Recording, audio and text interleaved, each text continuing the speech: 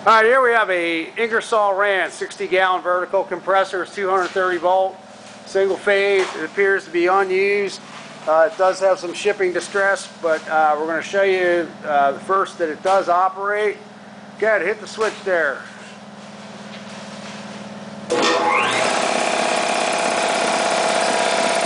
put some oil in it. Everything runs on it very well.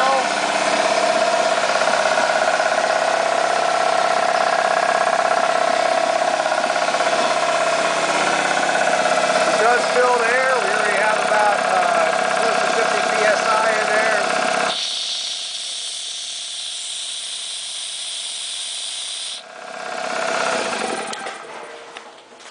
Okay, we're just going to show you real quick here the copper tube here, right here. It's got a couple little bends in it right here. It doesn't leak whatsoever at all. You can change it out or leave it the way it is.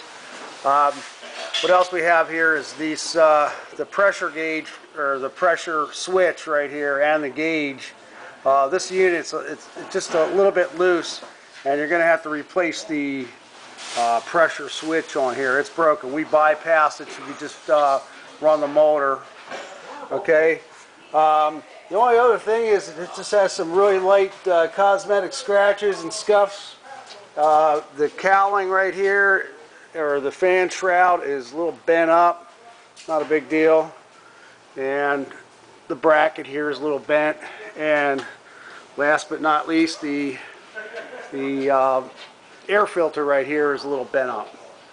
Other than that, it's a very good running unit, and we thank you for looking at our product.